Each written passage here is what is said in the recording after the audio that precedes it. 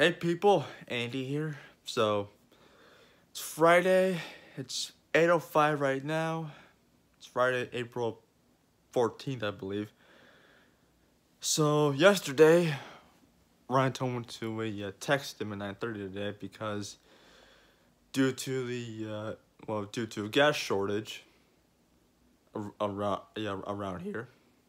Well, due to the Eclodium pipeline. But I think everything will be back to normal come by the weekend, maybe. But this weekend, everything will be back to normal. So I'll text him at 9:30, see if he needs me or not. If he needs me, I'll come in for a little bit. I don't know how long he'll need me to work for anyway. But if he doesn't need me, there's always tomorrow anyway. So, anyway, it's gonna be nice out today. There might be less cars on the road, and Craig told me yesterday that on the gas station that he goes to get his lottery tickets, it's out of gas. Well, like I said, every gas station that I pass through,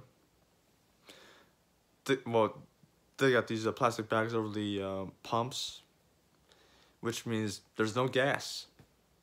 It's like the oil crisis. But anyway,